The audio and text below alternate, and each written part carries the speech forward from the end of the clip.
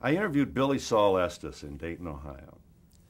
Billy Saul Estes was a Texan, very close to powerful people, including some of whom,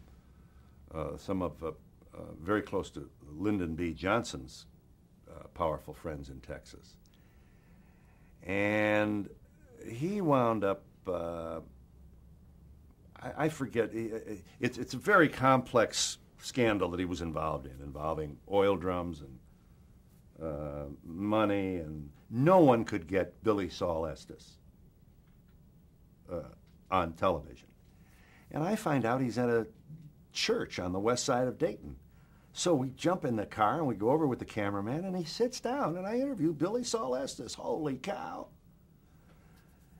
And I called the CBS Evening News. We were a CBS affiliate from Dayton. And I said, I got Billy Saul Estes. And they said, you what? I said, I got him. They said, we want it right now. So we rushed it, we processed the film, we rushed it to the airport. They have a motorcycle waiting at what was then Idlewild Airport in New York City to pick up the film, and they rush it. And it's the first show on the Cronkite Show that night. This would be 60s. Was the opening of Congress, and the second show was Billy Saul Estes. And you could see my right hand on CBS News, coast to coast. Well, come on. I mean, what's thrilling to you?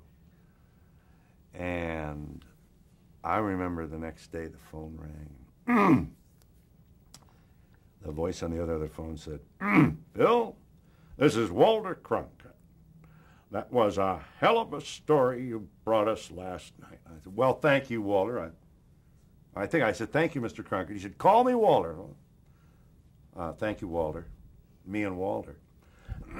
So not long after that, pardon me, not long after that, I sent my tape recordings and my application for work at CBS News to Walter Cronkite. What would you do? And I didn't get a job.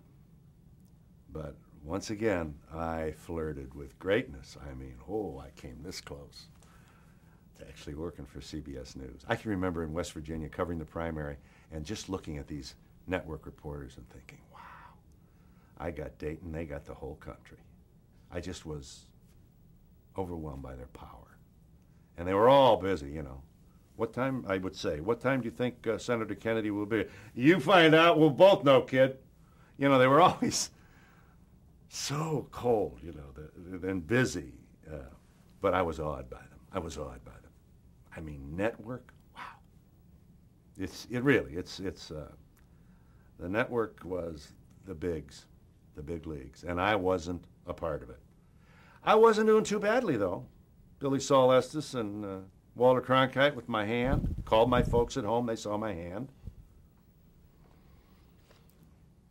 It was a wonderful experience. I get pumped just talking about